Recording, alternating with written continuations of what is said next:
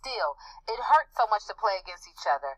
Neither sister wanted to see each other lose. When they competed for a championship, Mom and Dad could barely watch. So Venus and Serena continued to play as a double team, and if playing one of the sisters was tough, together they were unbeatable. They won all of the major doubles championships at least twice. They played together for America in the Olympics 4 times, winning 3 gold medals. As partners, they were the best in the world.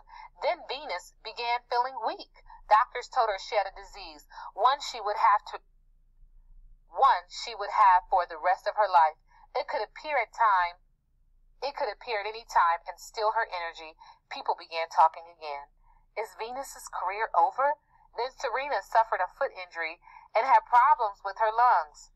Doctors said she, too, might not be able to play tennis anymore. She wound up missing a full year and lost her #1 ranking. People were talking once more.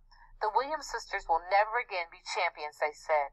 But as their parents knew, these sisters had magic in them, and the true magic of Venus and Serena Williams is that they never quit, they never stopped working, and they both returned to play tennis.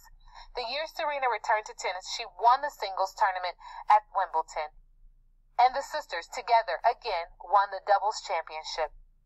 Serena continued to win and win and win, almost too many trophies to count, more than any women's tennis player in history, and people were talking again. Now, they said Serena was one of the greatest athletes, boy or girl, in history. Maybe the best ever. The Williams sisters have a new magic now. Other little girls with special brown skin, wonderful eyes, and big smiles want to play tennis. Venus and Serena are still best friends. They will always be family, sisters who grew into champions. My first job, Venus says, is big sister, and I take that very seriously. Tennis is just a game, Serena says. Family is forever. On the following slides, you are going to answer what challenges did Venus and Serena face, and why are Venus and Serena considered to be some of the greatest tennis players of all time?